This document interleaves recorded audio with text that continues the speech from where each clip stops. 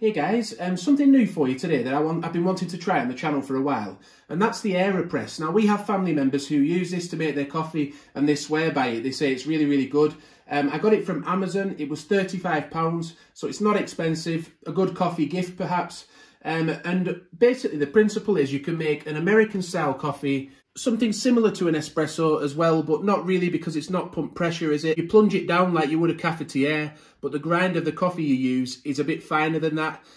So it's more like an espresso style grind. So I've had to go to the local coffee shop. You can get subscriptions online for different types of coffee for AeroPress specifically, but they kindly grinded down some Guatemalan coffee for me. As we can see there, it says Aero.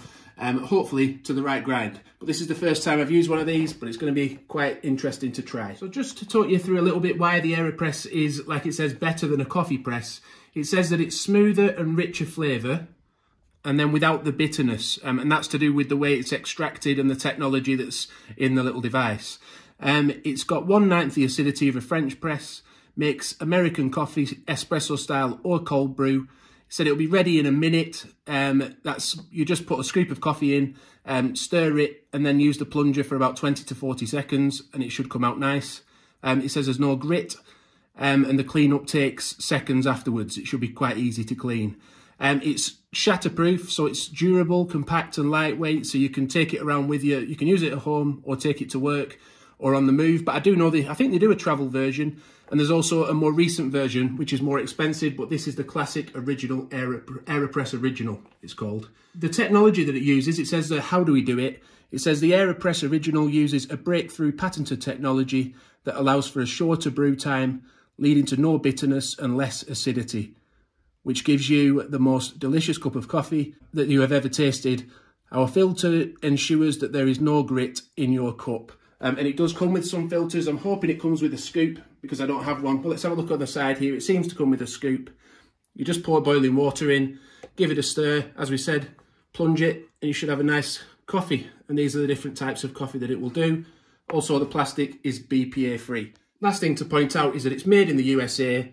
So we've detached a little sticker then just to allow it to open up. Oh, what's over this side there? It's just got caught there.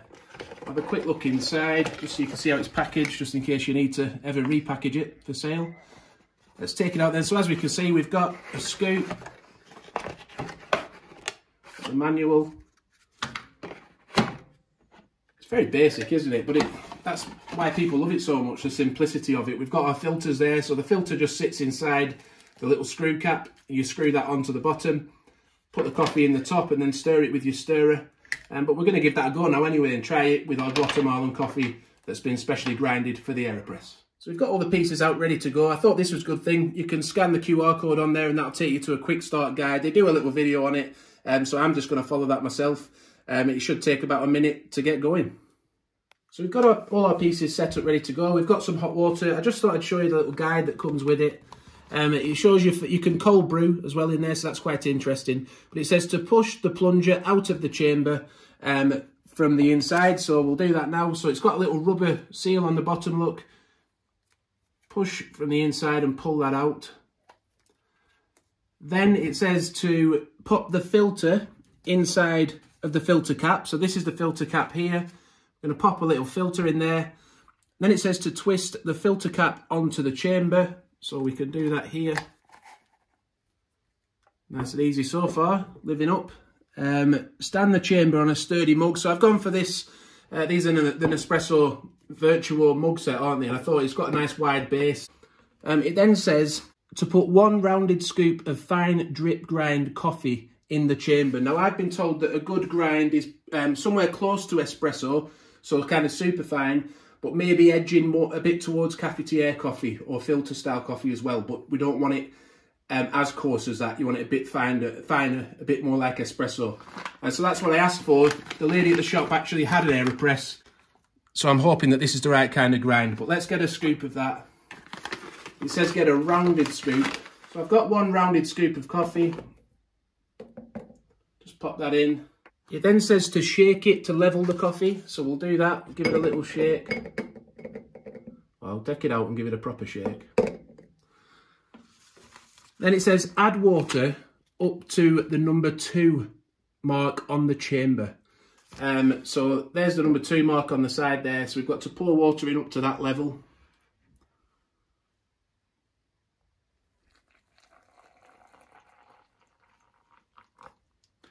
I did read up about this. It says it's usual for a little bit to drip through like that. So that's nothing to worry about. Then it just says to stir it inside for about 10 seconds. So we'll do that with the stirrer.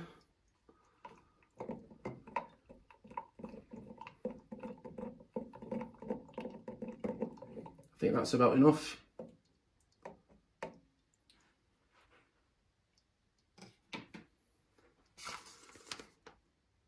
Then it says insert the plunger and press gently, pausing when you feel resistance until the plunger reaches the ground. So I'll pop this in, press until I feel resistance. It's a little bit stiff, I've got to say, but it's not too bad. Still dripping. Bear in mind, this is the first time we've done this, so it's a new process for us.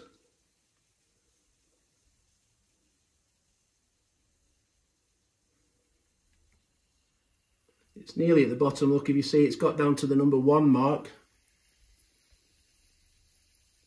I'd say that's about 40 seconds as well, isn't it? And there's no more water coming through. And then it says to make it an American style coffee, you would then add more hot water, or that's kind of espresso style, so you can drink it like that. So yeah, let's have a little taste of that then. The blackberry notes and stuff coming through from the Guatemalan coffee is very nice. It's not a strong coffee either.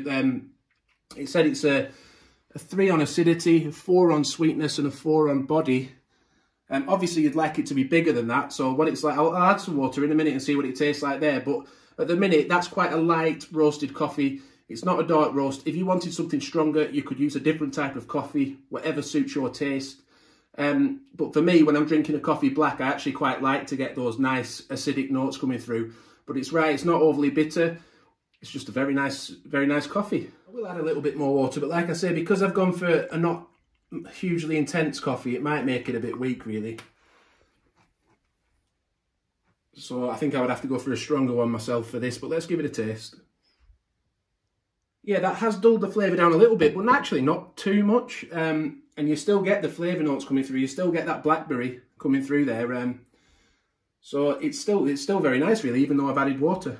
On this occasion, I'm not going to add milk, because I do think because it's such a light and delicate coffee, it's probably not worth adding milk to that one. The next step, by the way, would just be to pop the plunger right the way through, to remove the cap, take the filter away, and then pop the coffee puck out. Then you'll just rinse that off, remove it, and you're ready to go and make another coffee, really. It tastes so fresh. It does taste very vibrant, not too bitter, not too acidic, everything it says it should do, really.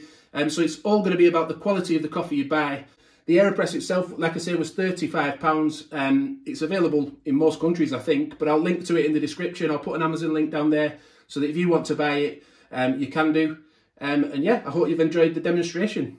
Thanks for watching, and bye for now.